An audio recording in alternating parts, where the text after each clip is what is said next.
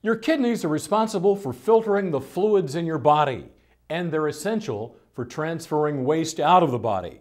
We spoke with Dr. Rodolfo Batarse at Desert Regional Medical Center in Palm Springs, California, who talks about how our kidneys work and what happens when they don't work properly.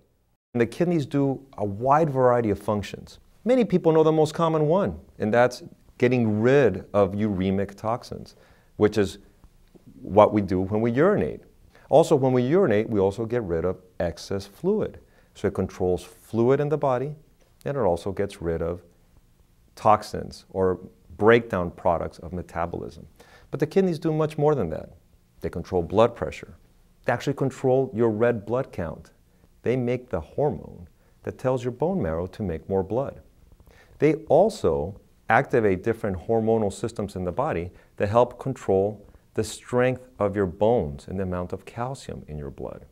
Dr. Batarse told us what happens when the kidneys don't work properly. When the kidneys don't function, then the role that the kidney plays, each one is affected. As the kidneys don't work well, the urine quantity can actually drop. And that's when people have edema or swelling. Not only does the quantity of urine go down, but the quality of the urine goes down, meaning that less of these uremic toxins are excreted from the body. As the toxins in our blood go up, then we have symptoms. Confusion perhaps, maybe we're not as hungry. Food doesn't taste as good. Nauseated all the time, sometimes even vomiting. Can't fall asleep.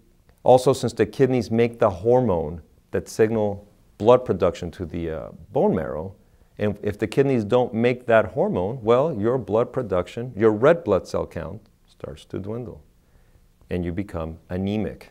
And with anemia, fatigue follows, weakness follows. All these things start to happen. Dr. Batarse talks about the age at which our kidneys function the best. The kidneys tend to do their best job at about 30 to 35 years of age, so it's pretty young. And then every year after that, the kidneys lose anywhere from 1/2 to 1% of function per year. But the kidneys are very robust. They can lose a lot of function and still be able to perform the duties that they're called upon to do. And what are the things we can do to take care of our kidneys? Well, I would say that there's 5 things we all need to do to take care of our kidneys. So the number 1, number 2, and number 3 are proper blood pressure control. Number 4, if you have too much protein in the urine, then we have to control that. And we do that 2 ways. 1, you guessed it, control your blood pressure. And number 2 is there's certain medications that have the effect of lowering the amount of protein in the urine. And the 5th thing is don't take medications that hurt the kidney. The most common medications that can hurt the kidney are pain medications. Motrin, Advil, ketoprofen, ibuprofen, Indocin, indomethacin.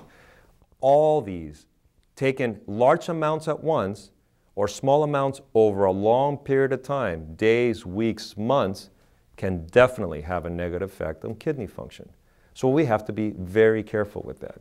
Now, if you have pain, and you have discomfort, and you have kidney disease or kidney dysfunction, then talk to your doctor. There's prescription medications that don't hurt the kidney that can still get rid of the pain and control it.